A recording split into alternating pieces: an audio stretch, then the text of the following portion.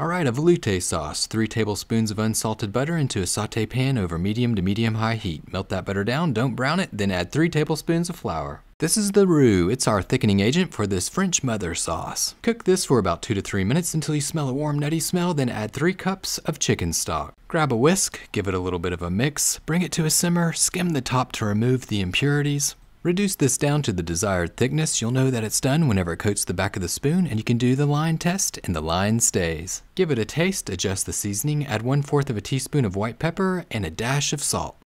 And the burner, it's over low to medium heat. Grab a whisk, break up that pepper, and then you're ready for the final step. Grab a fine sieve, filter through the sauce into a clean sauté pan, and you're ready to go. A French mother sauce, a velouté sauce.